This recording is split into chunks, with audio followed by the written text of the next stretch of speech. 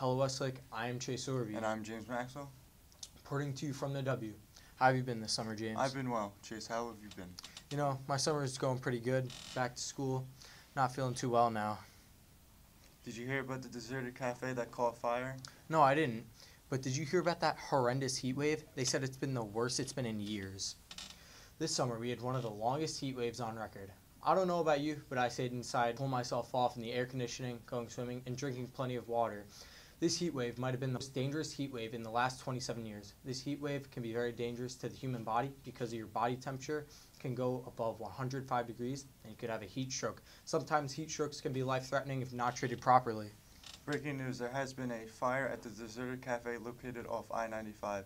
The fire department said that the fire started from a car that was leaking fluid and ignited on the hot asphalt and to the deserted cafe. No one was injured, but the cafe burned to the ground. This cafe has been a historical landmark and was built in 1930 and was one of the first restaurants that was built in the town. This cafe shut down after quarantine because no one was allowed to go to the restaurants. This is a bummer because the cafe was one of the best restaurants in town. Back to you at the studio.